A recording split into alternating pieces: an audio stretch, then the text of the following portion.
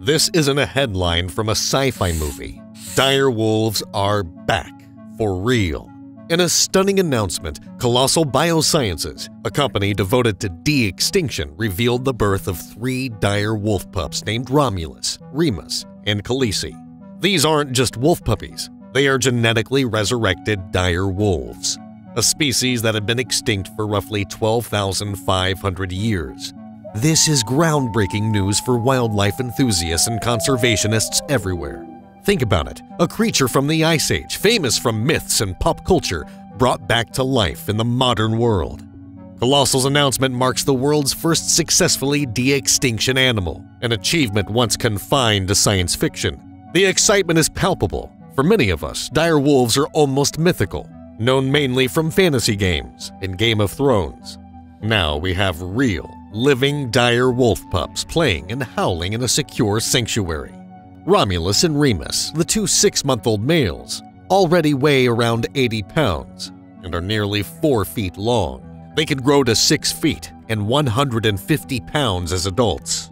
Their sister, Khaleesi, is a fluffy 2-month-old pup with snow-white fur. The pups romp and tussle like any young canids, but observers note their wariness and wild instincts. They shy away from strangers and howl together at siren-like sounds, echoing an Ice Age howl that hasn't been heard for millennia. It's as if a ghost in the Pleistocene has come back to life, and the world is listening in awe. Bringing back a dire wolf wasn't as simple as breeding wolves. It was a high-tech genetic marvel. Researchers collected DNA from 2 fossilized dire wolves, a 13,000-year-old tooth and a 72,000-year-old bone. These precious DNA samples, extracted from tar-preserved and permafrost remains, held the genetic blueprint of the long-lost species. The team sequenced and assembled the dire wolf's genome and compared it to living canines. They identified about 20 key genetic differences. Using CRISPR gene editing, scientists rewrote these key genes in a gray wolf's DNA to match the dire wolf's DNA. This essentially recreated a dire wolf genome within a living cell. They edited existing wolf DNA to mimic the dire wolf genome. Once they had wolf cells carrying the dire wolf genes, they used cloning techniques to turn those cells into viable embryos. Dozens of embryos were engineered and implanted into surrogate mothers. Instead of using a gray wolf, which can be risky, they used large domestic dogs as surrogate moms, easier to work with and very capable of carrying wolf pups. It worked. 3 pregnancies succeeded. Romulus and Remus were born first, in 1 surrogate each, and baby Khaleesi arrived a few months later via a 3rd surrogate. This entire process is history-making. Colossal's CEO, Ben Lamb, likened the achievement to magic. Our team took DNA from a 13,000-year-old tooth and a 72,000-year-old skull and made healthy, dire wolf puppies. Indeed, seeing these pups is almost like watching science fiction become reality. It's important to note that this de-extinction didn't bring back some Jurassic Park monsters. Genetically, the pups are over 99.5 gray wolf, their closest living relative, with crucial tweaks that give them dire wolf characteristics. In other words, if it looks like a dire wolf, acts like a dire wolf, and can even have dire wolf pups, Colossal argues it is a dire wolf, reborn. Now that we have real dire wolf youngsters padding around, let's step back for a moment. What exactly is a dire wolf, and what makes it special? Dire wolves, or Anasiondirus, aren't just fantasy creatures. They were very real Ice Age predators that lived alongside mammoths and saber-toothed cats.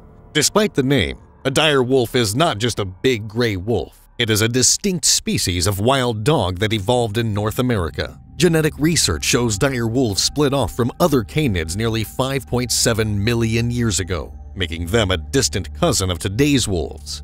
So, how did a dire wolf differ from the gray wolves we know?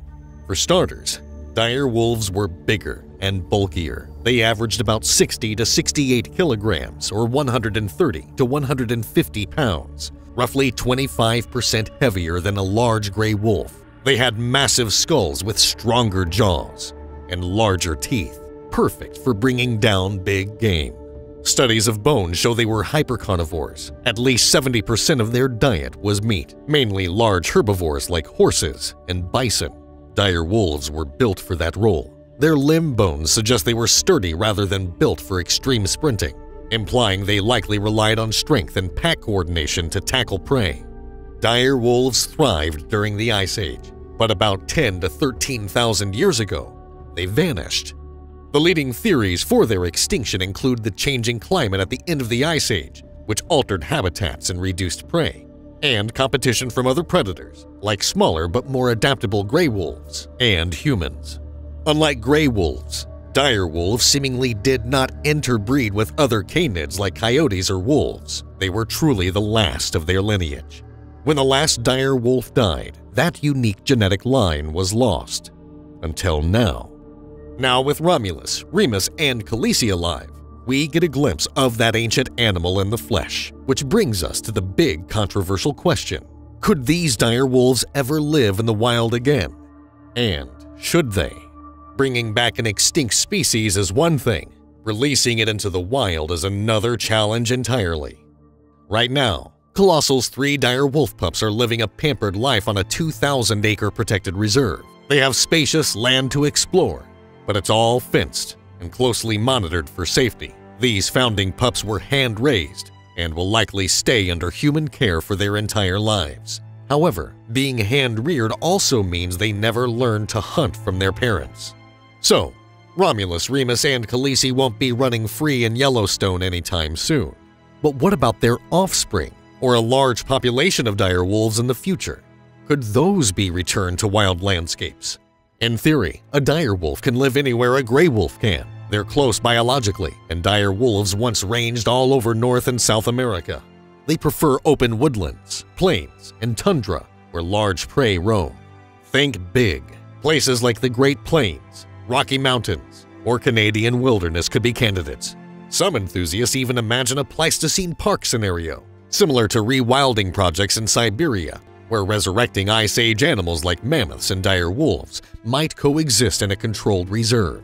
More realistically, Colossal has hinted at working with indigenous groups to eventually release dire wolves into large ecological preserves. For example, tribal lands or remote reserves in places like the northern US or Alaska could offer vast, secure territories. Their thick fur and size suggest they were cold-adapted, yet as adaptable as carnivores they might handle a range of climates, much like modern wolves or dogs do. If needed, wildlife managers could start them in cooler regions and see how they fare. The key is finding areas with enough space and prey, and where introducing a top predator wouldn't cause conflicts with people or imperil existing species. Reintroducing dire wolves isn't just for spectacle. It comes with the idea that they could help ecosystems. Large wolves are apex predators. They sit at the top of the food chain and can shape the environment through what scientists call trophic cascades. We've seen this with gray wolves in Yellowstone. A dire wolf, being even larger, would likely prey on deer, elk, and wild pigs, or even feral horses in today's environment, potentially helping to manage those populations. They could also outcompete or push out invasive coyotes in some areas, possibly benefiting smaller fauna. In a balanced setting, dire wolves could restore a natural equilibrium, much as their ancestors did by culling the weak and sick megafauna. However, we must consider the flip side. What if dire wolves disrupt existing ecosystems? Modern ecosystems have changed since dire wolves left. Other predators have taken over, including humans. Gray wolves now occupy some of their old niches. Interestingly, dire wolves and gray wolves historically did not overlap much in range. The two species might avoid each other or compete depending on food availability. If dire wolves were introduced, conservationists might choose areas where gray wolves are absent or scarce. For example, parts of the Great Plains or East Coast forests where wolves are gone, but deer overpopulate. Also, unlike the Pleistocene, we no longer have mammoths, ground sloths, or camels wandering around as prey. Dire wolves might have to settle for smaller game at times, which could affect how they hunt. They might go after livestock if wild prey is insufficient, a big concern for human-wolf conflict. Any release program would need to ensure these wolves stay within protected areas and have plenty of natural prey to avoid clashes with ranchers or suburban areas. We've learned from modern wolf reintroductions that public support is crucial. Despite their ecological benefits, wolves can inspire fear and opposition. A genetically resurrected predator might face even greater public scrutiny. On the other hand, the novelty and fame of dire wolves could spark public fascination and funding for keeping them in reserves, akin to living natural wonders.